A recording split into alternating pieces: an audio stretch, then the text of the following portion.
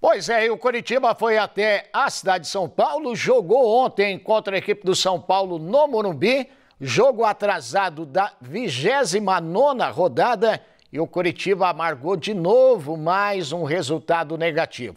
Aliás, o Coritiba ontem conheceu a sua 18ª derrota dentro do Campeonato Brasileiro. Coritiba, que é o time que mais perdeu até agora na competição. Perdeu, inclusive, mais do que o Juventude, que é o lanterna da competição. O Juventude perdeu 17 vezes e o Coritiba, com a derrota de ontem, chegou a 18 resultados negativos. Gil Rocha, e o jogo, hein, Gil? Pois é, Osmar, mais um jogo fora e mais uma derrota do Coritiba. Segue o calvário coxa branca nos jogos fora de casa. Nenhuma vitória.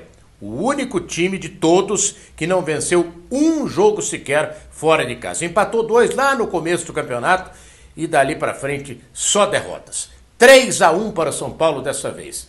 O primeiro gol do São Paulo saiu com antes de 2 minutos de jogo. Rodrigo Nestor chutou, a bola desviou no Calheri e foi para dentro do gol, foi para o fundo da rede. O São Paulo ainda teve outras boas oportunidades no segundo tempo, do primeiro tempo, inclusive um gol anulado. No segundo tempo, aí sim, no começo, o Coritiba chegou a esboçar uma reação, mas logo o São Paulo passou a dominar o jogo novamente e chegou à marcação do seu segundo gol com o Calheri de novo aos 17 minutos. E aos 26, Luciano fez 3-0, aí já não dava mais para o Coritiba, né? De qualquer maneira, o time tentou e conseguiu o gol de honra com o Matheus Cadorini aos 38 minutos. Mas já era tarde, o placar ficou realmente no 3-1.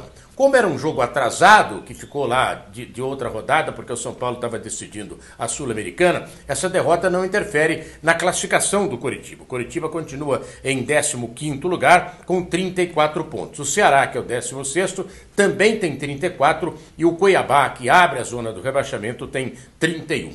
Próximo jogo do Coritiba, domingo, 6 da tarde, no Couto contra o Internacional. Osmar? Vamos ver o que o técnico Guto Ferreira falou após mais uma derrota do Coritiba. Essa questão comportamental, eu preciso convencer os adversários todos a jogar dentro da cidade de Coritiba, não precisa ser no estádio do Coxa, para ver se a nossa equipe consegue jogar de acordo com o que a gente joga dentro de Coritiba.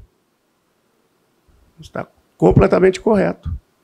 E eu não tenho, neste momento, o que justificar a respeito de comportamento. É um comportamento que a gente tem mais 3 jogos só fora e nós temos que melhorar. Se a gente não melhorar, corre muito risco. Sorte e azar é para quem tem a competência e quem não tem a competência. Nós começamos desatentos, sim, e fomos batidos na nossa incompetência, da nossa desatenção. Agora o Coritiba, sem o Natanael, que ontem recebeu o 3º cartão amarelo, terá que cumprir a suspensão automática, nem terá muito tempo para trabalhar, porque volta a campo domingo contra a equipe do Internacional.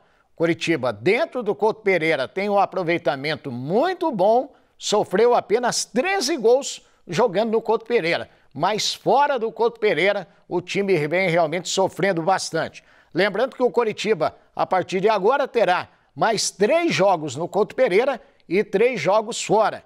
Joga contra o Internacional no Couto Pereira, depois joga contra o Fortaleza fora de casa, contra o Juventude fora de casa, contra o Flamengo e Corinthians no Couto Pereira e encerra a participação contra o Cuiabá lá na Arena Pantanal.